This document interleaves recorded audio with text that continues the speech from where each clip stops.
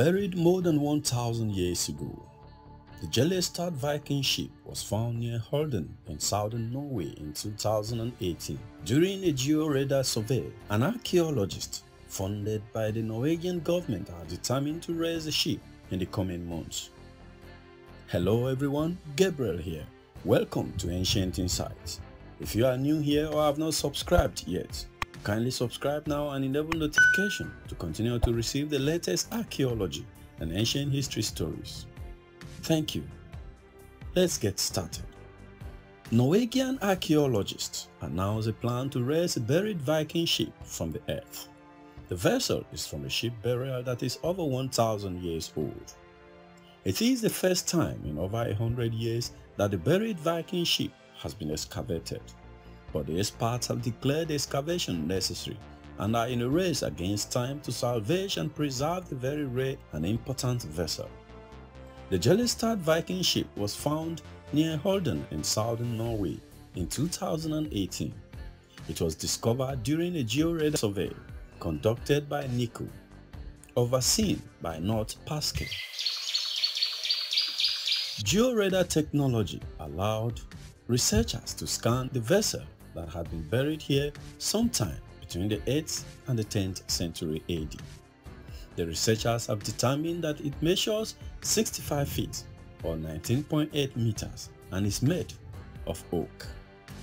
According to Life Science, Sigrid Manasaka Gunderson, an archaeologist with the local county, was quoted as saying that the vessel was likely made for traveling long distances at sea. It is possible that it once had a mast and oars. New images shows that there may be some grave goods in one section of the buried ship. Ship burials were an important funerary custom in the Viking era, but they were typically reserved for the elite.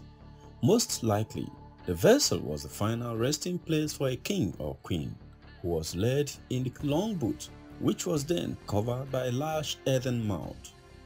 The burial was once part of a larger burial complex, and several other structures such as lighthouses were identified nearby.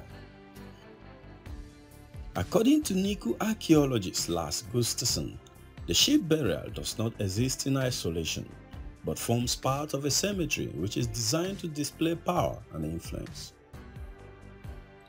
Archaeologists were however reluctant to excavate the ship initially because buried wood can be damaged or even disintegrate upon exposure to the air. However, in 2019, during a test dig, archaeologists made a worrying discovery. A drainage ditch near the grave was contributing to the rapid decay of the wooden vessel. They would have to excavate the buried Viking ship or allow it to decay. Only the imprint of the plank or the stakes were left together with the iron nails, Gunderson told Life Science. Some of the organic materials that lies at a distance from the drainage ditch seems to be in good condition. The keel of the buried Viking ship appeared to be intact. However, it was also found that the craft is also under attack from a fungus. The combination of the moisture, growing exposure to air after the trial dig, and the fungus means the ship need to be taken from the ground as quickly as possible. According to the Smithsonian magazine, a Norwegian minister, Sveinung Restevan, is quoted as saying, "It is urgent that we get this ship out of the ground." In the light of this, the Norwegian government has agreed to fund a project to excavate the ship, and once the parliament votes on it, the project can begin. They are providing 15.6 million krona or $1.6 million to fund the projects. This is only the 4th ever ship burial that has been found in the Scandinavian kingdom. The other examples of ship burials are the Thun, Gokstad, and Oseberg longboats. Insight into the ship design. Unlike the previous burials, this discovery can be investigated using modern techniques. Jan Beer, an expert on Viking ships, told the local.ie that with the technology that we have now, and the equipment that we have today. This gives us a tremendous opportunity to understand why the ship burials took place.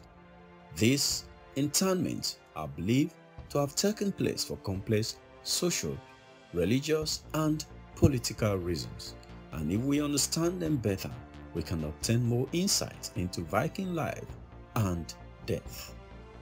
Moreover, it can help us understand the evolution of Norse ship design by comparing this buried Viking ship to other examples. Bill told local.ie that the keel appeared to be much less massive than the Oseberg ships, which comes from the 9th and the early 10th century.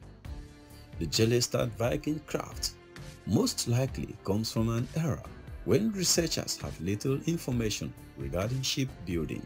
Tell me pretty lies, look me in the face. Once parliamentary approval has been made, excavation will begin immediately to excavate the ship and retrieve as much of it as possible.